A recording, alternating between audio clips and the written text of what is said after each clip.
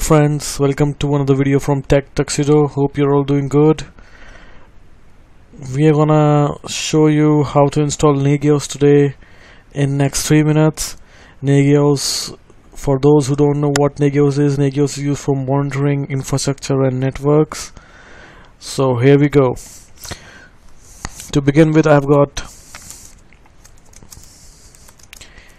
this package epel installed in my system. That's a repository, yum repository, and from that repository I'm going to download Nagios now.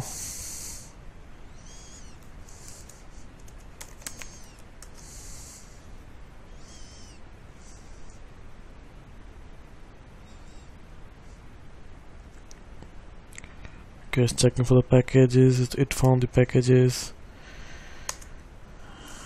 There we go, I'm installing them.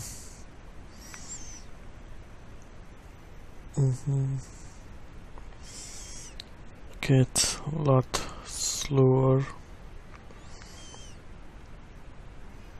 There we go. Okay, so it's done. Now we're gonna start our Nagios daemon. Start. Nagios daemon started. I can check the configuration for the daemon. Config test. Okay, let's check config in this version,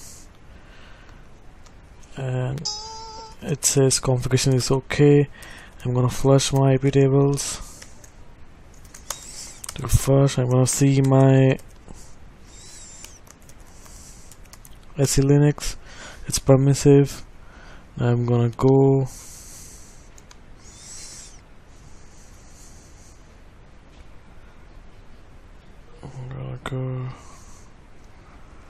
here, open up my IP. It's 192.168.37. You see Apache running. That's right, guys, we need to have etc init.d stdpd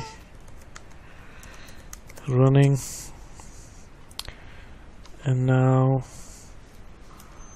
for Nagios, it's /Nagios, and we are in. So as you can see,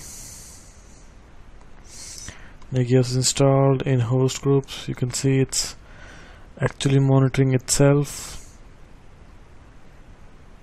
and it's saying plugin may be missing because these plugins are not there. So in the next video I'm going to show you how to install plugins. Hope this video was useful. Keep watching this place, keep watching this channel for more videos. Thank you. Have a nice day.